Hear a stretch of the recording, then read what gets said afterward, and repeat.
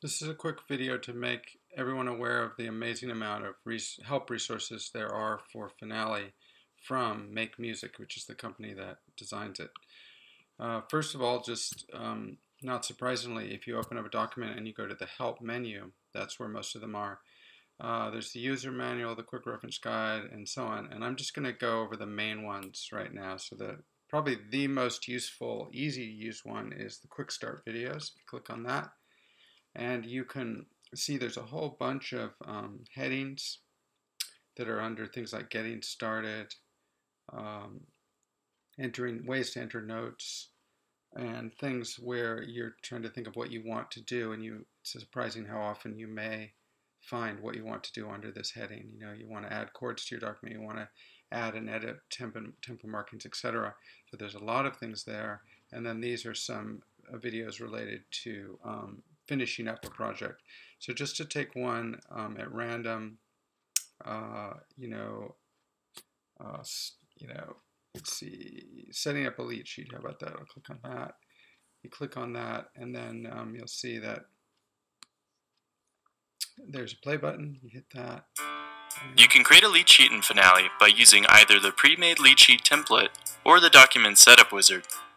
A template allows you to create a new file quickly. It goes on from there. Now, there are other videos that have been made by people like me and others that are more specific to, say, Berkeley notation and stuff like that. But you're going to get 80–90% of what you need, sometimes 100% of what you need from these kinds of things. And the Berkeley specific stuff you can pick up here and there from asking people and taking courses and stuff. But this, you can get a lot from these, and you can just watch one a day or something, and you'll just start to pick up a lot of stuff. So that's the Quick Start videos. Going back to Help, my Help menu. Another one I want to point out is the tutorials. Now these are even more comprehensive, and you can read all about them. And they can be, basically you can just get them via search. So you just click on the search button and search for a tutorial in a particular topic. And they're very well done, and they have visuals to help you figure out what you need.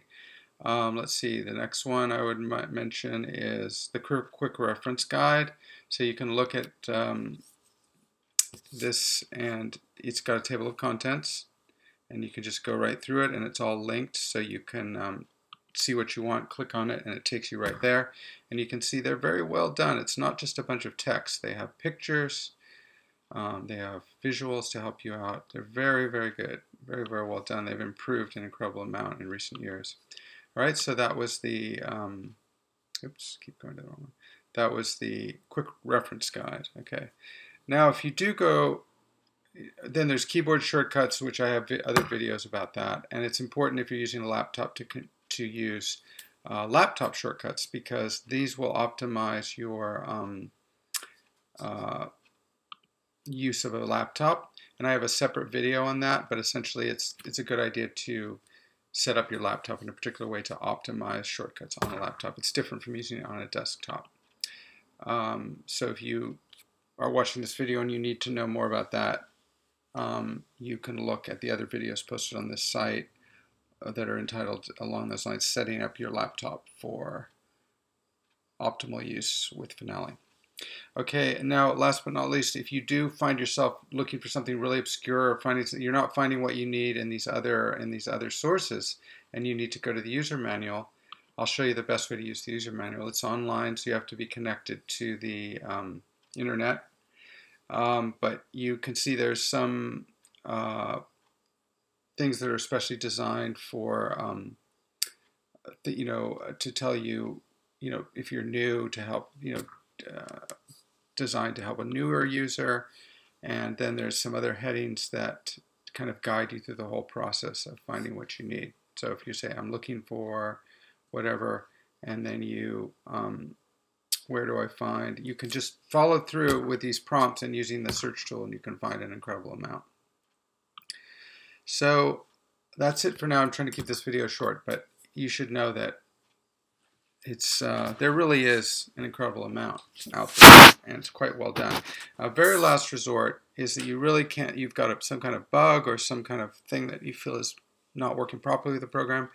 And at that point, you need to go to the actual website and put in a request for help. And that's where you would go to the Finale website and you would go to support,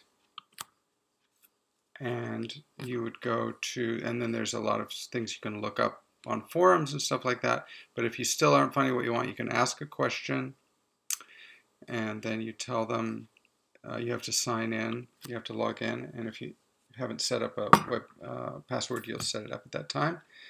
Then you choose your product. So it's a process of narrowing it down. You go through this whole process, you know, Finale, whatever version it is, blah, blah.